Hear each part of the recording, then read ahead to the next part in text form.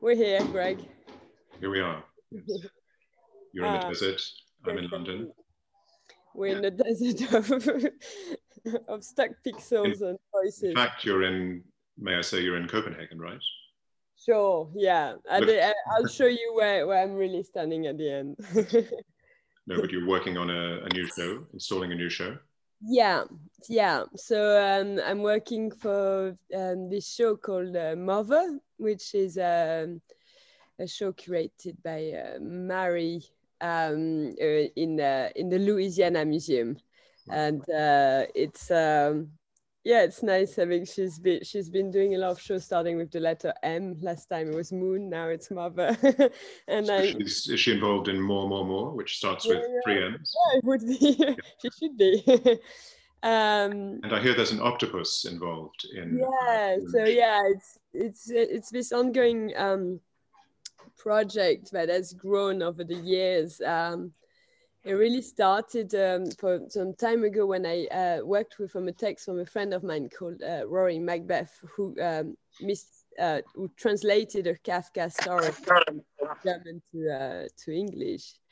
And the main character was a writer, and I thought he should write with the ink of an octopus. So that was how it came in the work in some way. And then so it was like this writing. A big part of the Venice project as well.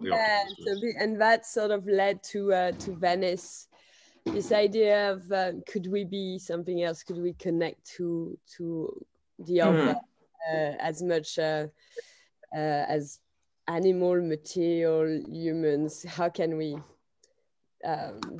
belong completely to everything or to each other? And the octopus was this kind of symbolism of malleability, of being able to touch thing and hold on thing, and has the idea of the octopus that is all his brain on his it's feeling as it touch, and it's very direct. Since you speak of that, Laura, it's funny, there's a wonderful effect when you move your hands. It's like you're creating some kind of flower. You might slowly know where I am actually if you paste it together. And I don't know if we have Stephanie back, but until... I'm here. Can you hear me? Oh, good. Great. I don't know why I always, disconnected. There's some kind of technical problem. Can you hear me right now? Can you hear me? We hear you well. Yes, that's great. That's great. Continue to talk. And I want to say it was really a great show, and congratulations. But it is pity that you and Greg cannot see the exhibition and the audience reaction by yourself. The audience love it. And the interesting point is they totally get your humor and willing to immerse themselves in your semi-fictional universe. So it's quite fascinating. So talking about... I miss Shanghai. I'd love to be there in person to see what you're doing at TANK, which looks an extraordinary show, and of course to see Laure's work. Since you mentioned it, Stephanie, I wanted to ask Laure about long distance exhibition making, because we had this problem already with the show that we did in London. Laure did in September, a beautiful show, but you weren't able to come, and worked very closely with our team to realize it. I wish I could. And Laure, in making these shows virtually, for you, it's very important to have the sort of tactile connection to the exhibition, especially when you're making a new show, and not being able to in this time. I wonder whether you've felt ever more that you need to be there, or whether you've found some way of accommodating this situation. Yeah, I mean, it's a learning curve. We're in a new situation, which makes us, it makes you work a lot more on your imagination, communication, and trying to pass on feelings. And I mean, that's kind of when we were talking about the octopus as well. Like, can we feel the other not being there, or can we connect with a place which is far, or which is inaccessible, and can we relate to it? And it's definitely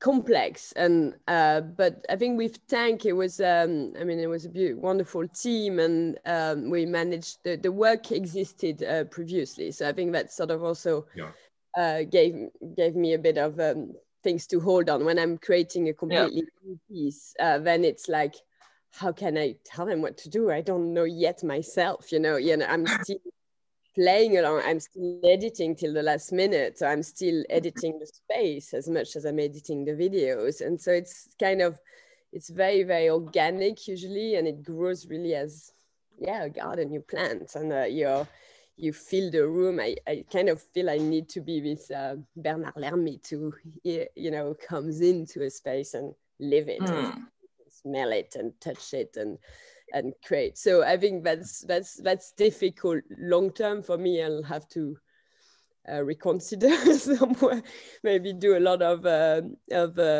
deeper work where I'm just pushing walls virtually, or I'm just, you know, controlling the space in a different manner. Or but it when it's very kind of narrative and space, a creation of a fictional space, it's kind of difficult. You mentioned deeper, and you did the deeper thing. Yeah.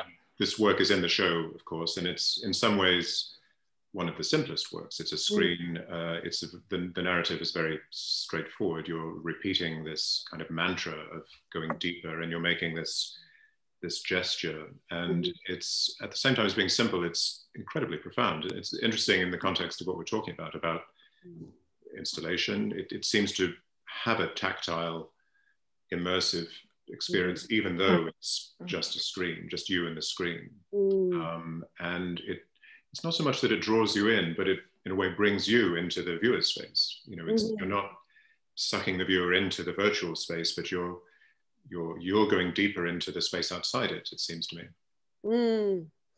Yeah, I mean, that piece was interesting. I mean, I made it at a moment where I'm like, what am I going to do next? Or, you know, like this kind of moments in an artist's career where you're like, oh, you look at a lot of wonderful work you've seen, and you're just like, oh, I wish I could do deeper, stronger things, or like, could I change the space? And having the same with my sign, where ideally this wall would be 5 meters further, or how can we, with the imagination, push our ways of seeing the space and reacting to it. And you're right. I mean, what's nice is like, it's a presence just through the hands. Like, I want to go deep and push you in the image. I want to swallow in you. You know, I want to take you inside the image. And I think that's the magic of video as well. And I kind of completely love these virtual pixels that can travel and exist. Like now we are traveling through, holding little bits there that's floating in the air. So I think that's fascinating, and that's how that piece definitely came with this impossibility of really being there either, because you're not there. We are that's what artists do. They create images, and it's just an image, and it's kind of almost a frustration of the image as well. Oh, I'm just an image, but I want to be there, and I want to be with you, and I want to share something with you. Yeah, me too. Yeah. And actually, I think, yes, thank you for your great talk. And actually, Greg and Laure, you know, I think the term deep repeats and being mentioned a lot in your work, Laure. And if I'm not mistaken, and Greg, I know Lisson Gallery held an exhibition for Laure in New York 2018. And at that time, the exhibition was named The Deep Travel. You see, deep comes again, right? And also this time in TANK Shanghai, I feel that I really felt that the depth of the space, the mise en scene, really represents how you understand the word deep. So I got a question that maybe for Greg first, and then to Laure. Greg, what do you think about Laure's recent work since then? I mean, the Deep Travel exhibition in Lisson Gallery in 2018, and what about her exhibition this time? What do you feel? Well, it's a continuum, and that piece had been shown before. Right. We adapted it to our small space in New York, and now, of course, it's even stranger. You know, to think back about that show, the whole idea of travel seems fantasy. You know, it seems like a dream somehow. I'm in London, and it's in the morning here, and like a lot of people, I had very deep dreams, and these days you can't always distinguish between, you know, your dreams and reality and art, actually. And Laure, dreams, we've said dreams are a key kind of aspect of your work. It's one kind of oneric, as a continual thread through your work. I was looking, because I read recently an interview with Anne Carson, do you know, a wonderful Canadian poet. If I can, I just read something quickly, because I think it's revealing. She said that her first memory was of a dream. And she was in the house where she lived. She was 3 or 4 years old. She dreamed that she was asleep in the house, and she awoke. She came downstairs. She said the lights were on, although it was hushed and empty. The usual dark green sofa and chairs stood along the usual pale green walls. It was the same old living room. I knew it well. Nothing was out of place. And yet it was utterly, certainly different. Inside its usual appearance, the living room was as changed as if it had gone mad. And that I love the way that that seems to connect even with the furniture, the kind of sofa and the green walls, with also the immersive sense of your installations.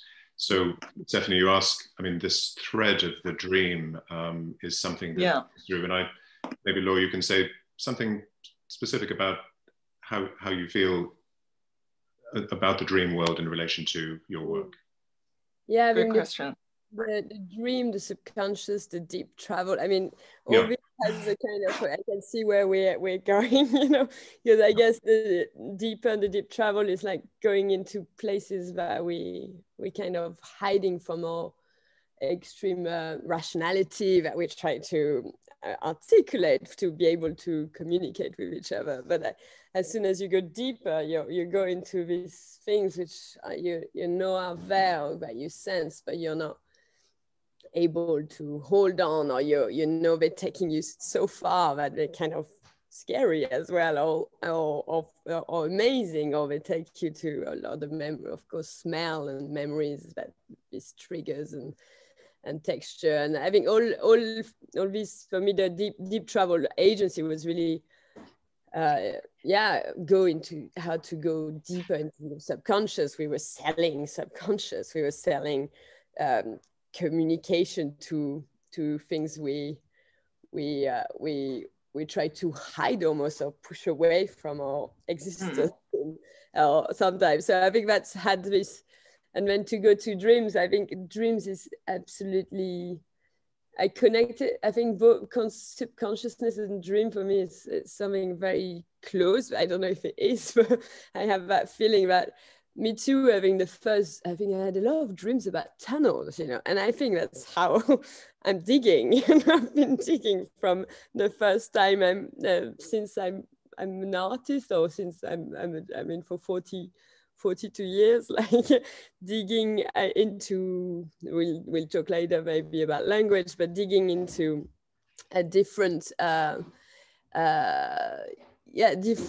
things which are not so frontal, I guess, that are not there all the time. And I guess this, and then holding, you know, when we created the agency, was also this idea of the frontal really looked like a travel agency from the 80s and or even the 60s, and people would come in, or where can I book a ticket to go to Jamaica, or, you know, and then suddenly the front has a whole back complexity behind when you enter into that space. And the same with what we're doing at TANK, I guess, where you have to enter through, you can choose one or the other door, and one is a deep tunnel of darkness, a corridor, you know, that will get you somewhere. And that's I mean, that's one dream. And then there's the other dream you could pick, and it's kind of choice in life, or choice of connection in the brain that makes you have that dream that night. And you never get there. There's a sense in your work also that there's always there are alternate states that maybe both, make you aware of the fragility of all states, I guess, different situations. You're playful, you're kind of iconoclastic, you're always looking for something else, but it feels that you never get there. It's always a kind of longing or a desire, and that's actually the state, is that state of searching and permanent striving for being alive. Yeah, no, totally. I think it's like, it's even all this ideally sign, all this deeper ideally, can we get there, but it's also a way to move forward, to hope for something else, or to connect things. And I think as an artist as well, you can never get there. I mean, you cannot have an answer. I can't imagine I will ever. You're just searching, touching, feeling. Stephanie, you're back. Yeah. Oh, yeah, okay. I don't know what was going on there. Can you hear me? Can you see me? Right. Can I ask a question that relates to Stephanie and Laure, actually, since you're talking about travel and we're talking about the specifics of TANK Shanghai, and that is the translation, I guess, of the work across cultures. Laure, you're a multicultural person yourself. You work at least every day in 2 languages, French and English, and you love wordplay in your titles, and this kind of evolution and disruption, really, of language.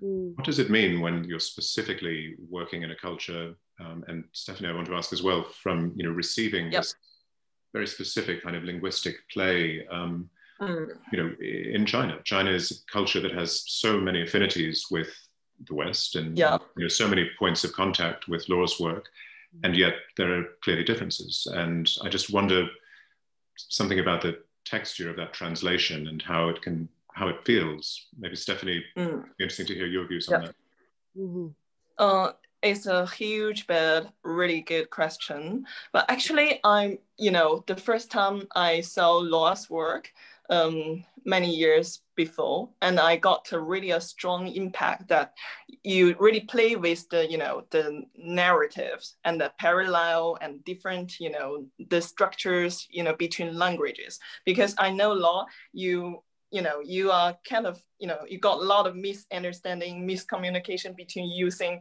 French and English. But actually, I was just, keep on wondering about if there is also a kind of a gap or misunderstanding between the Chinese language itself, or the Asian language. And I found out one interesting point is, in Chinese ancient literature, and the people really want to create 2 words, they're parallel and they can kind of complementary to each other. And they want, to put these two stories or 2 narratives together, and want them to... That was so interesting. Yeah. I hope she comes back. I want to know what she's saying, this idea of this 2 realities side by side.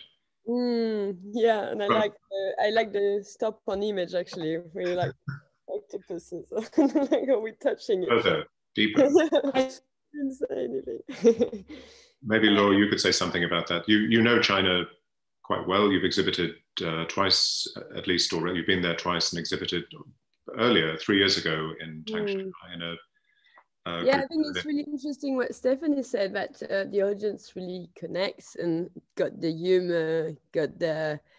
I mean, what was interesting in the way we presented that show was already there's a conscious decision you take physically as a person. You enter the left door or the right door, and you experience, and first you've gone deeper just looking at the video, wishing to take you deeper, and then you if you take the right route, you go into this darkness and you have no idea how long that corridor is, and you end up there's a film called Higher and Higher, which is actually that, I think, is in terms of language is really purely a translation of escape and going higher and higher. So it's a sound piece and a very visual piece, which takes you on into that staircase that sort of makes you almost like throw you into the sky, and you're sort of free from language, you're free from everything there. You're like at another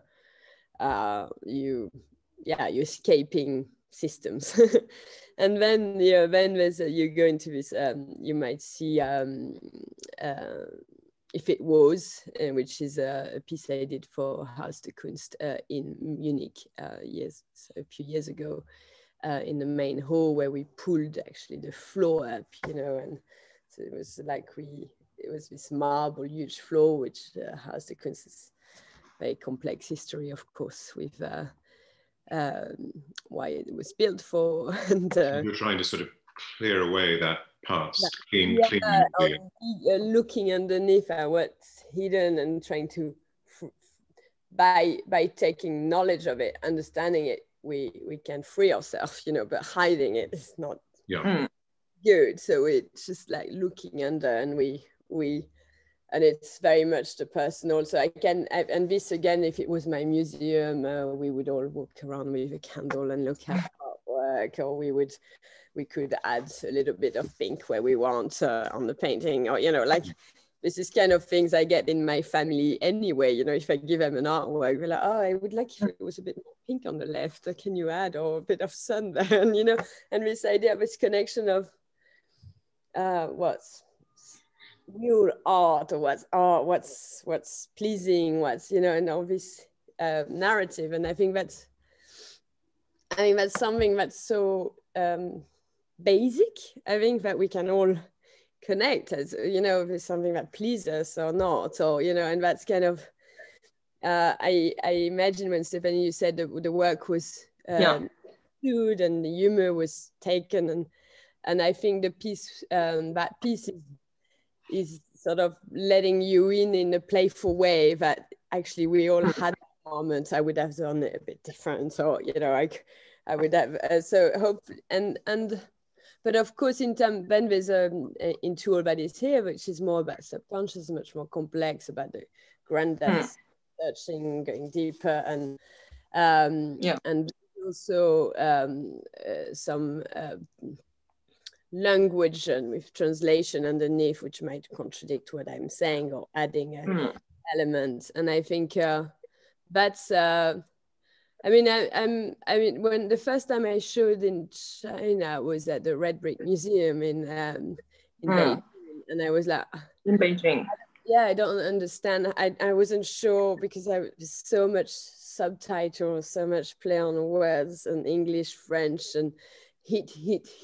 I mean, it's only if you English you can sort of say it well, and you can articulate it well, or you can create, and that sort of. But I think it's still it's different kind of humor. But I think also hopefully I mean when you say it's received, it's also because hopefully the image and the senses and the touch and the feeling is above it almost, or has it sort of swallow you, the image swallows you in, then you get into the language and start playing with it in the same, you misunderstand, and that's all the work is about. I love that people misunderstand and create their own narrative, and kind of hopefully there's a lot of that in China, or not, or I don't know, but it's kind of, I love that they will take, this work must be about her. And actually, the feedback from the audience I got, they say that by watching your installation, the video, they can think deeper and even love. It brings them a lot of fun.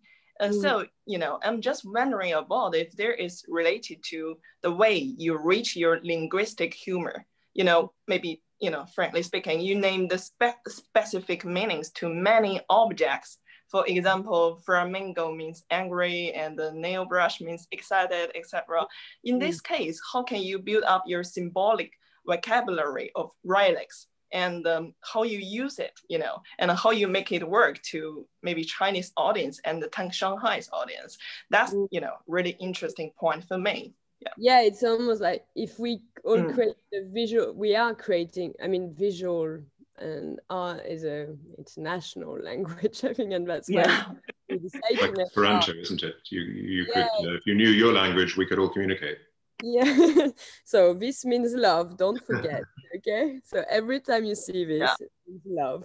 And so this is, and then I think if we start to, it's also it's of course it's playful and it's simple, it's simplified, it's like 20 words, 20 meanings, but then you start, we play along together, you know, it's we can start to if you see love in a corner of in a corridor, you're like, oh, there's love there for me, and you sort of has it's a moment where you can start sharing by learning, by looking at a lot of art, learning, we start to get more and more complexity, I guess. And I like the way that in the show that you did with us, Laure, re-DN in learning at Lisson Gallery in September, with the lexicon, with this the idea of taking this playful attribution of images to words, and then trying to classify it, you know, then trying to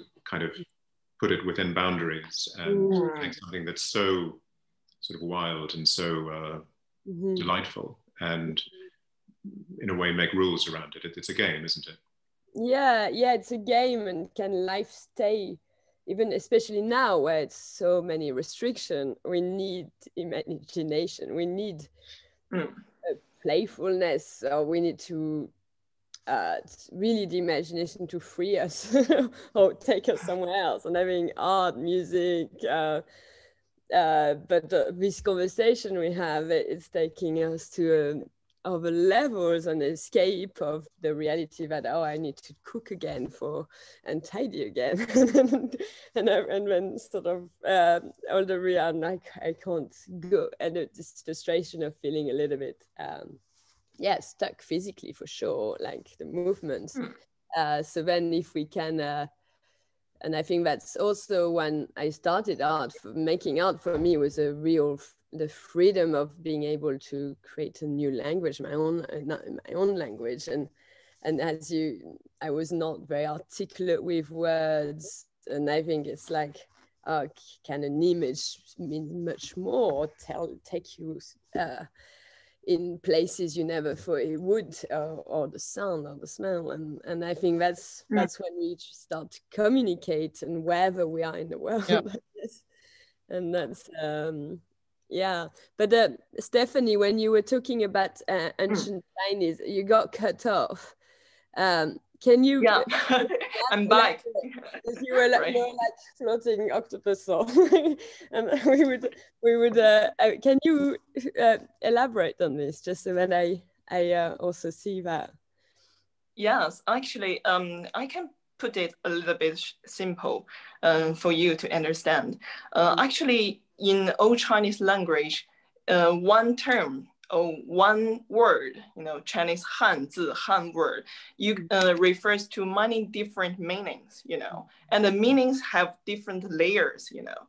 Even those one word can have different pronunciations, and different pronunciations means different kind of functions and different locations, different people, different social class, you know, they use the different terms. This kind of, you know, when you use one term, you can refer to different things. So in Chinese language and also ancient Chinese book, they're always play with these words. And when they play this word, they can create story. They can create the fictional world, you know. That's the really interesting point. And I just figure out your work and the ancient Chinese language, you know, there is something similar. And the thing is gonna be the layered different, I mean, the multiple narratives, the layered storytelling, and in your works, you know. So I don't know what you feel about that, but that's the thing I want to share with you, right? No, you can hear me right now. It's fascinating. So it's like, is the word written the same way? Yes, written exactly the same way. Wow, so you could write a whole sentence, just the same word, but it would grow into something. It's just it's pronunciation, or it's the context, or it's next to another word which suddenly takes it somewhere else. Yes, it's just like the writer encoded some meaning, but the decoder, I mean, the reader who decode the meaning will use their own way, you know. And between the encoding and the decoding, there is some, you can say, misunderstanding, but there is some beauty in the translation also, you know, just came out, you know. So which I think is fascinating, right? It's like the same way when maybe the Chinese audience see your work, you know, even though they misunderstand, though, they can still get the love, you know. It's like kind of general reaction. Yeah, and I think that's fascinating when you start. I mean, it's also editing, and when you edit a film, you're sort of the image you're gonna put after, if it's the seaside, and then you put a truck just after, you're gonna think, oh, it's a noisy seaside. Or if you put a palm tree just after the image of the sea, suddenly, you know, it's all about the meaning of one image constantly change. You add also the sound of bird or the sound of motorway, and that piece I did, Swallow, in Italy, with this woman bathing in a beautiful waterfall, and it's very romantic, the idea of the Grand Tour, and the sense, very sensual, and being really, the body sort of, you feel the water on people's legs, and you feel the actual reality was like there was a motorway just next door to it, and you know, like kind of, and that's, you know, that's when these meanings of connection and the words and the image, and that are constantly very malleable and change and are subtly evolving through situation, and same with the work. And Stephanie, you again, you paused, but but there is this kind of, I think what's fascinating is how the work constantly change. I think it's the same when she says the words meaning change, but also an artist practice. Oh, look, I'm holding something white there. Yeah. The ball, magic ball.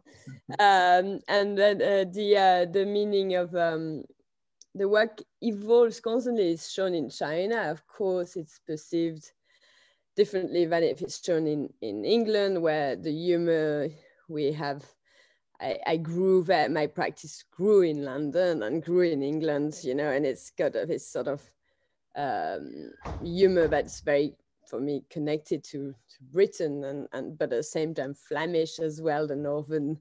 I really feel this too. But then if I show my work sometime in country like, I mean, in France, there's less laughter sometimes because humor is not the same, or, you know, but then they take something else from the image, and I think that's wonderful. That's when I was always thought I love how I'm not holding on the work, you know, it doesn't belong to me. I create something, but then it belongs to who might hold on, and it belongs to this misunderstanding of this other translation that happens when someone look at it. The evolution is the point, isn't it? It's I wrote to you back in the autumn and used this phrase that I've been reading about, of ontological turn. In philosophy and in anthropology, and I think it's this idea that we don't just observe different representations of a reality, but we live in parallel ways of being. And Stephanie made that very clear in terms of within Chinese language, excuse me, and culture, and between different countries, different cultures, of course, beyond that, between different people, between different individuals, and between different species, between humans, between animals, which is an important part of you. We have parallel ways of being, and none is right, and neither are they separate, but we shift between them. And by being aware of other states of reality, we heighten our understanding of our own. I mean, that's what it seems that your work is doing. It's not, you know, it's not representing something fixed to contemplate, but something malleable to live in some way. Yeah, it's totally, and I think that's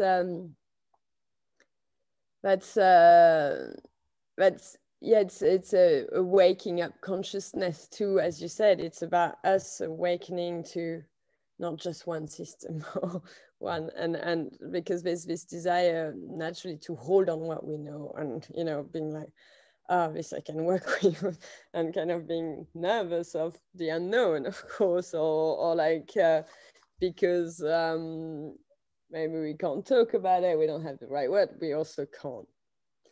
We can't really be an octopus. I mean, I cannot be an octopus. I can. You can try. Yeah, I can try, and you can try to imagine putting yourself in another being. And it's about also empathy, general empathy of each other, and empathy first with a waiter serving you, but the empathy with the table you're sitting on, and like who made it, how it was made, the empathy for the wood grow, or and then everything has that kind of much more. We can sort of as you said, it gives us more pleasure as well of living because we're aware. And we haven't spoken about the tapestry that's a central piece in the show. Maybe worth touching on, because that relates to the idea of the framework. It is a framework. It's a passageway. It's a framework. It's an entrance. It's a memorial, and you take this idea of a memorial, which probably culturally we see as being commemorative, and it's become a very contested area globally in terms of people, I don't know, kind of compromised histories being questioned. You don't necessarily deal with that, but you inhabit the memorial, and you turn it into something that maybe it's a memorial to your grandfather, but it's really about your grandmother, about something informal, something fluid, something soft. So it'd be interesting maybe to talk a bit about that. Yeah, I guess this tapestry is kind of the lobby of memory of, as you say, memorizing a place, but also what happened or so it's kind of a gathering of a lot of narrative around my grandparents. And as you say, my granddad is the protagonist that sort of came in very early in the work. But as you go deeper you start to realize the grandma she's holding it all, and she had, I mean, it's also about, of course, history and position of women in especially, I mean, in all different situations, but in the arts was clearly she was in the background, and so she which she didn't mind, a lot of, I mean, it's also interesting, it's like we can't imagine that we wouldn't mind now, but it was sort of she played with it in some way. To not be in the foreground gives you a lot of freedom as well, to just play and constantly be creative. So she was doing a lot of pottery, like tapestries, and I try to talk about these different narratives. So the tapestry, there you'll see portraits of both of them, but then those two causes was really this idea of playing with you're entering their life or their subconscious. You're taking in us. You're gonna empathy with these fictional or real characters, but you're gonna be in it because you're physically going to the work. Fascinating, and it's the way into the show. This picture, by the way, is from my grandmother. So a little. Oh, really? Great. I mean, she made it. Yeah. Exactly. That's great. They appear very strong, and yeah, it's the and also I think with the idea of narrative around the family, I think it's a lot. the grandparents, there's the uncle and deeper travel agency, you know, they all come connected. I think I started working with them because we all have grandparents, alive or not, you know, and then you all can empathy again with a certain narratives, like, well, yeah, my grandma made artwork, and maybe at the time not many people saw what she's doing, but we are reassessing history, we are relooking at history, we are recreating, and that lobby is kind of a way to choose different routes of accessing memory, as you put it. And I think that's yeah. And so my grandma helped me make that tapestry. So we were both of us working for years on it, and so we're so glad it's made it all the way to China. And yes. Laure and Greg, I think this work is fascinating, just as you both mentioned about, because the work not only connects with your fictional family history, but also your real memory, feelings, and then you transfer all of that into your art, you know. But then it comes to my question. Does the tapestry symbolize, you know, a beginning, always a beginning, or maybe, you know, some kind of start for your adventure? That's the first question. And then the second one is, and if you want to dig tunnel in TANK Shanghai, what is the imaginary adventure you are expecting to have? So first, first about the tapestry. Yeah. I mean, I think also with the materiality of this tapestry, you feel the weight of making as well. You know, the weight of skills and weaving and yes, weaving history, weaving thread, weaving, and also this idea of the tapestry being, of course, this kind of classic material that we've used for centuries, and that's you know, la tapisserie de Bailleul, where you tell the narrative of someone's conquête or whatever, you know, and how this, I think for using that material for me has a very strong connection to the past, of course, but also the future. It's this pixels, you know, it's very pixelated. It's not precise. It's not, it's still, it's, you have a vision from far. When you come close, it's completely pixelated, or it's like, it's a stop on image, of course, like when we are being stopped on Zoom. And so it's kind of this is not, it's a very, it's a material that that I always wanted to use, but of course it's a lot of work and energy, and it's costly, and, you know, it needs care. And so once the family start joining me, we all managed to make it. Laure, so mention that connection between Thank you. And digital. Do you know the artist Carsten Nicolai, who showed in Shanghai maybe 4 years ago, alongside, it was a group exhibition with Liu Xiaodong, and Carsten was talking to him at the opening, and he makes beautiful digital work, kind of like weaving, patterned work. And I hadn't realized this, but he comes from a small town in Germany that was famous as a place of weaving. And it was culturally, that's what people did. That's what the whole industry was. And as that declined, the skills turned into it becoming a place of digital creation. Yeah. Cool. Say that it's just a deep mindset, as well as a set of specific skills that allow that transference.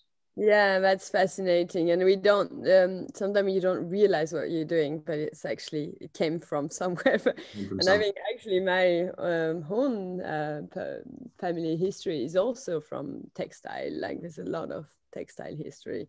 And I guess a lot of us would have had it. I mean, I'm sure we find deep in in our past generation, we were had to be on with the earth, or weaving wool, or weaving cotton to dress ourselves. So I guess it was definitely it must be very deep, which has now this new meaning, because we translate it again, maybe by subconscious, or but also with knowledge, but it's a bit of both, I think. That's so true. And the interesting point, again, for deep, I got a deep kind of connection or attachment, when I saw your work. I mean, your exhibition at French Pavilion at the Venice Biennale in 2019, the deep sea blue surrounding you, and also compare it with this time, the show in TANK Shanghai. I want to say I found out that the narrative on both sides gave me a relatively, I mean, in the Venice Biennale show, gave me a relatively even spatial feeling. But this time at TANK Shanghai, I found out that the two different, narratives, two different passages are quite different, whether in the visual presentation or the mise en scene, I mean, the management of the space you use. So can you speak of it, as the artist? And also maybe you talk a little bit about how you see the functions of parallel narratives in these two exhibitions. I mean, it's really two situations. I mean, the palette, when I represented France in Venice, was a very specific moment in life, but also a specific situation. This pavilion representing, or do they even try, or should they, represent the culture? And there's this, of course, extreme complex thing that comes with the situation, with pavilion, with hierarchy, with and so I think the work there was very I think it was less on, it was more taking you on a journey, through one journey, but you still entered through the back of the pavilion. You had to go through the back route. As it was very much about, for me, it was talking about the idea of what do we belong to, also nationality, and situation, invitation that I had to represent, and how that you don't enter automatically by the front door, and quite often not. You have to go through the back door and find your way, and dig a bit, and understand a place, a culture, a situation, and then of course it's sort of layered with many subjects, because we are not. I was at the end of ideally we'd be birds. We belong to no nations, and we have that freedom. So it's not about this, but then and we start walking on this resin floor, which the nature we over using, or we over take for granted, and how this you're working on hard water and plastic water, and so and of course it's visually stunning, but it's also quite so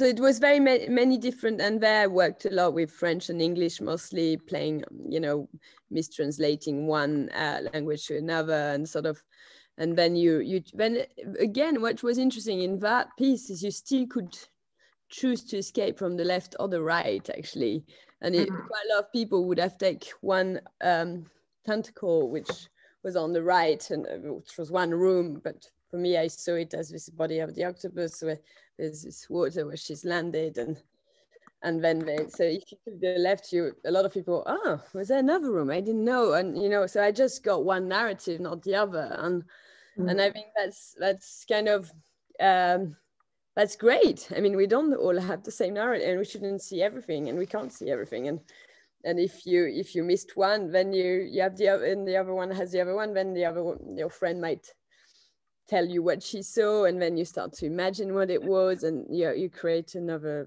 vision of the show again. And so I think that's yeah. I didn't think again that there was this two-way out, where in TANK is two-way in, you know. And great point. And then it's in TANK is two-way in, and it's also in TANK I'm showing a lot of different works. You know, it's a mini. Different work that we're creating for different situation.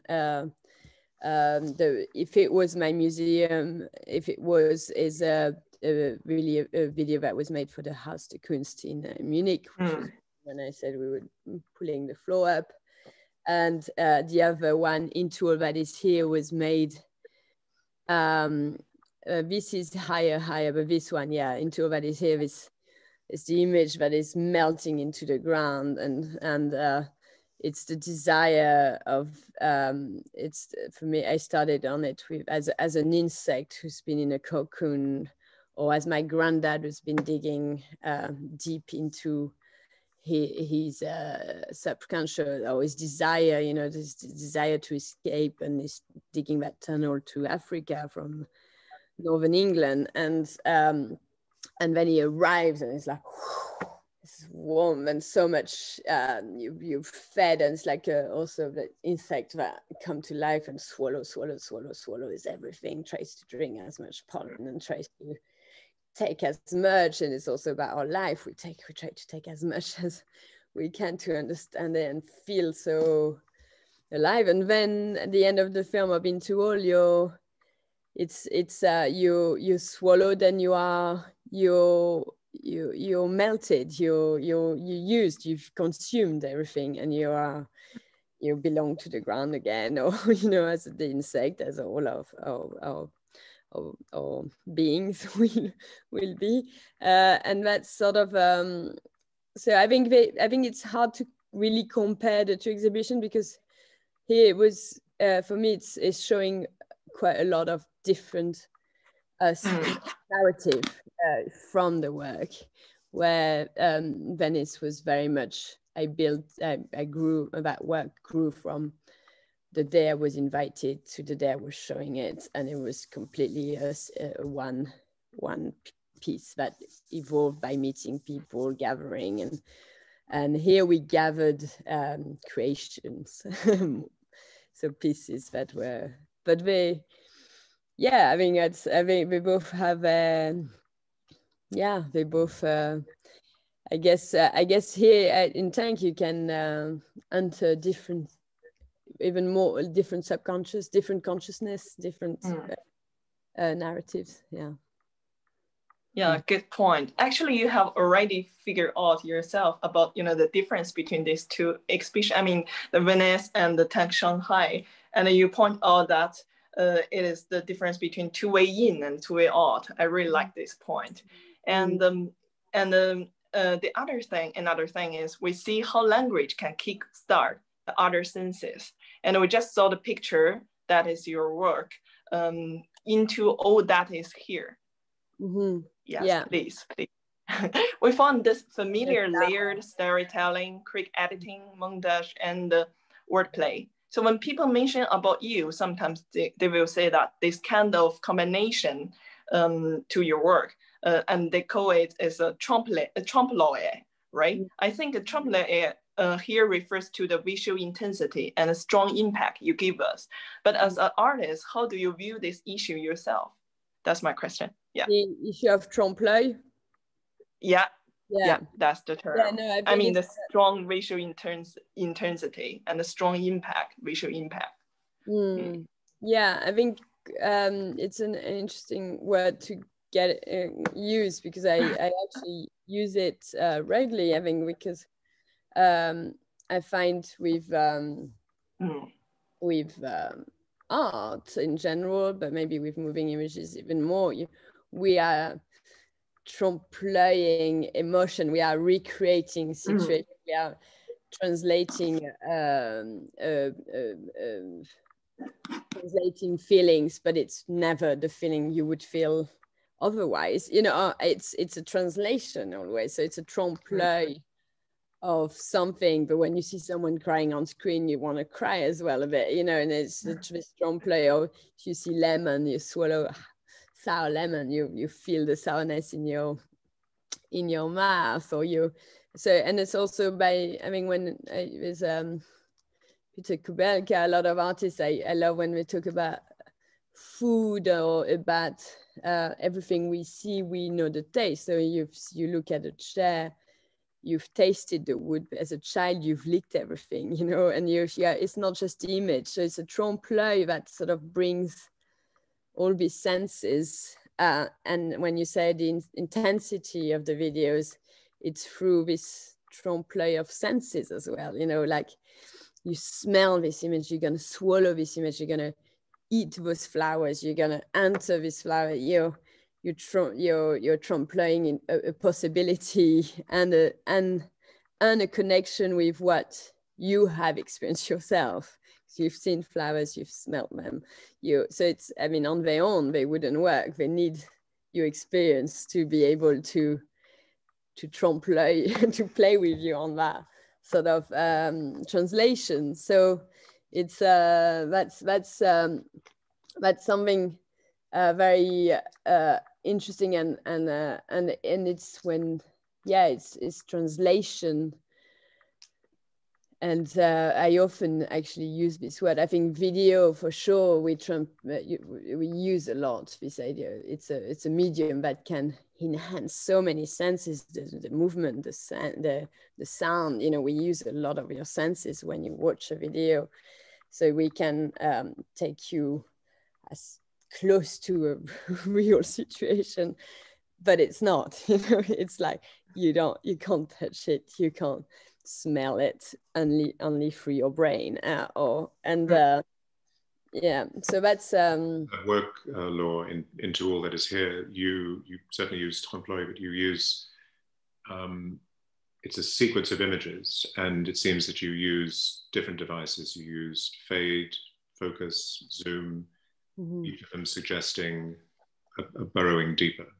So it's a multiplicity of techniques that that you use for that purpose. So it's a sequence of images, but because it's treated in this kind of multiple way of shifting the focus all the time, or kind of intensifying the zoom, it always has this sense of kind of progression. It's fascinating. It's a virtuoso piece of work, really.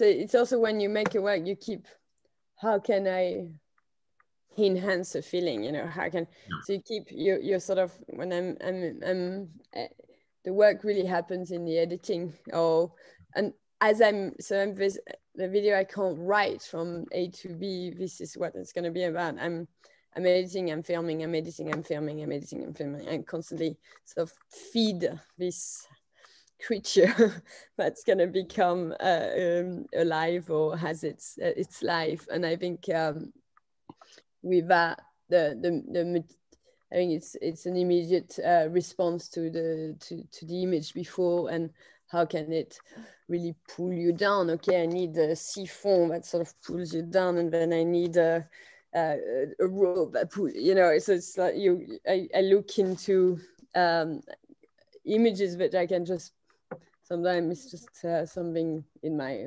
hotel room or wherever I am, but it's sort of hard to enhance that thing. So yeah, in terms of images gathering, and also this sometimes overwhelming, there's a moment where the flowers are just an explosion in your face, like fireworks of these colors and sort of smell, and I know that through the quantity, it's like a crowd. Suddenly you feel a crowd, you know. If you're on your own, you feel much more bit quiet in this desert, you know. But it's like the crowd of images also feeding one another is a way to enhance a situation, or the loneliness of one flowers and the beauty of it. is another situation, of course. And yeah, it's definitely yeah, I like your explanation. That was so great, because actually the language can also refers to the screen image, the image you made, right? The moving image you made, and both the moving image and the language you use, just as Greg mentioned, the book lexicon, right? And can kickstart the other senses, which is really important. Indeed, the way how you shift between the two languages, French and English every day, and also you shift from the moving image and the fond, the real objects. It reminds us about we are just floating on the language, whatever the language is, English, French, or Chinese, and even Shanghainese, right? And the way of floating itself gives us a sense of freedom. That I think that's really a great point, right? You're right, Stephanie. I mean, that's it's a fascinating place we're in the world now as well, in terms of this global exchange and being able to speak today together and exchange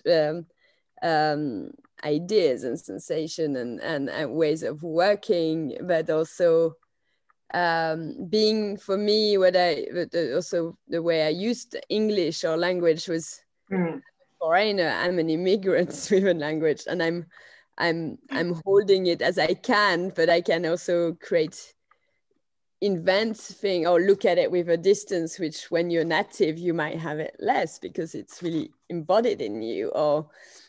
And I think that's fascinating with different cultures holding a language that it's not primary language, and it's got its beauty and its complexity, and we bring on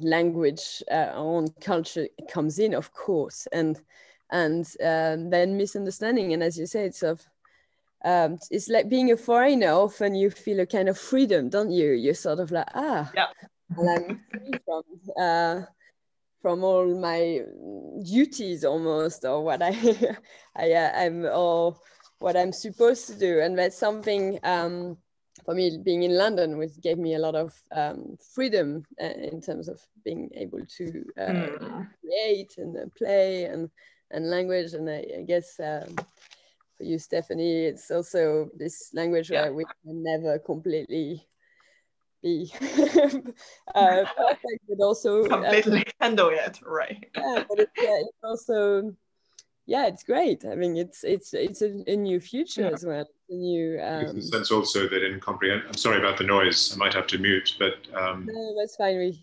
Incomprehension is something to get used to, really, and not to fear or fight, but to respect and negotiate however you can.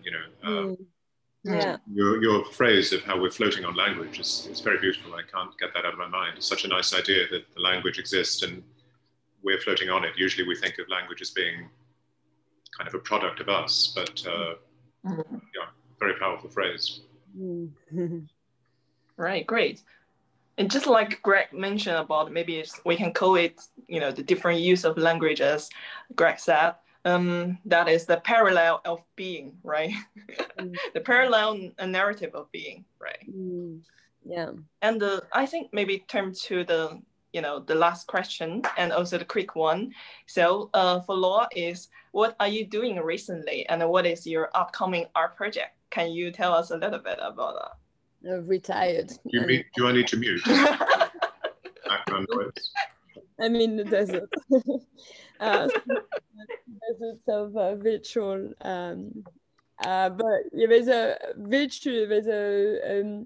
large-scale sculpture being who sort of move its way all the way to this museum called Louisiana in Denmark, in Copenhagen, which we are installing right now. She's a bit tricky. She doesn't want to move exactly in the way sometimes we want. She needs a lot of care, and she's very she's ready to breastfeed the world. She has a lot of she's very feminine. It's for a show called Mother, and she's slowly taking shape. And that's I'm in Copenhagen actually at the moment. Vis to take care of her and to make her as alive as possible. So yeah, so she's on her way, and then there's will be a show in Schwarzenberg as well, in also in Copenhagen. I mean, there's a lot of different projects. There's a show at the moment at the Van Abbey as well, which is continuity of the show we had at Lisson Gallery, so chapter 2. Yeah, so there's quite a few things to to keep moving around and playing with. So yeah, this is I think that's we lost Stephanie again, I think, right at the end, no? Yes. And so yeah, I mean, there's a lot of work shows I'm working on. And just I think I'm in a bit of a desert of. It's Stephanie there? No, it's still frozen.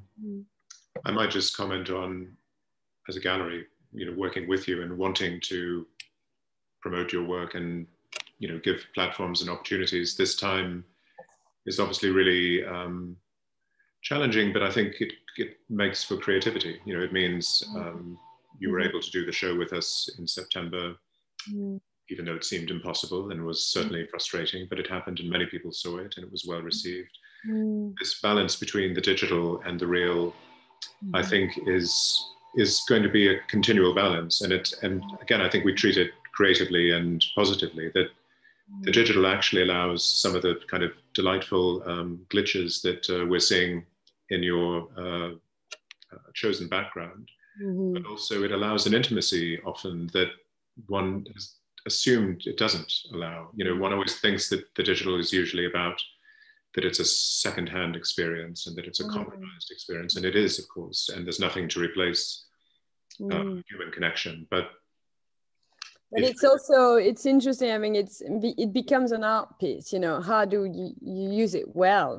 How do you use it well is the question. It's not do you use it or do you not use it, but how do you use it well? Yeah, so it's really it becomes a deeper, stronger question. I mean, it's a creation. I mean, should it be an artwork? It's a representation. So again, so it's like as long as it's deeper and stronger, then it's fine. Yeah, yeah, exactly. But yeah. Yeah, so Stephanie, we lost you again, and I just the show in Louisiana, in Schwarzenberg. There's also at the Jewish Museum in Manchester. Great. And yeah, quite a lot of new production, which is great. I mean, I've got a lot of people ready to help me here. As you can see. Great. We're looking forward to seeing it. Waiting. The interesting point for me, because I got lost. You lost me many times during this talk. It seems like I was digging a tunnel to find you, to your yes, I'm coming. Oh, you're here. How did you yeah. And for Greg, I want to ask you, what do you think the next step made by Laure, and anything unpredictable you can tell at this stage? It might be a tricky question. Yeah. Greg? That is a tricky empathy with the future. I think you were lost or digging or whatever when I was speaking with Laure about as a gallery working with an artist wanting to provide opportunities, and at this time a lot of it is about balancing the real world and the digital. Also for us working, and it's really fascinating how working from New York to London to Shanghai, where we have 3 spaces in each city. I'm loving the connectedness and the continuity, even at this time when you can't travel, that there's the conversations remain dynamic. The opportunities are what they are. You know, they come and go depending on the medical situation, and we can't. That's both predictable and unpredictable. We thought that we predicted it, but actually, you know, we're at the mercy of this virus in some ways, and how we choose to handle it. But nevertheless, there are ways that we can keep talking and keep presenting and keep creating. And as long as it's deeper and stronger, we're onto a good thing. Yeah. And yeah, Stephanie, again, digging her way to us, I think. But I might make a last comment that the TANK Shanghai is an extraordinary enterprise, an extraordinary venue. The nature of the spaces is, you know, monumental and strange. And I think the strangeness, you know, like the way that you engaged with the history of the Haus der Kunst and took on this kind of challenge. These tank spaces are in some ways overwhelming. But what I think TANK Shanghai has done is to turn it into a good challenge, you know, and been very supportive in the way that they've really helped artists achieve their vision. What's also great is that there's a tendency for maybe kind of coherence within exhibition making, and that's a good thing. One looks for sense, but I like the way that TANK Shanghai has entirely different visions. You walk into one of the spaces and you're immersed in this particular artist's vision, another space, and you're immersed in another vision. And you know, this rather than a kind of uniformity or kind of artificial connectedness, I think that that's a really interesting model, and it's been interesting to see how it develops.